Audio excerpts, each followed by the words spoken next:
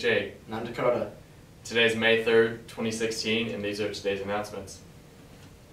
Pack your lunchbox and a hard hat, because we have a lot of job opportunities coming your way. That we do. The Burke Inn Motel, Pella, and Charlie Steakhouse is still looking for help, so apply. Also, the ACT deadline is sneaking up on us for the June 11th ACT, so if you haven't yet, sign up. Dust off your Nike shoes and get signed up for that Afterglow 5K run. The Chamber of Commerce is also holding a color run on May 7th. Dakota, do you remember that from last announcements?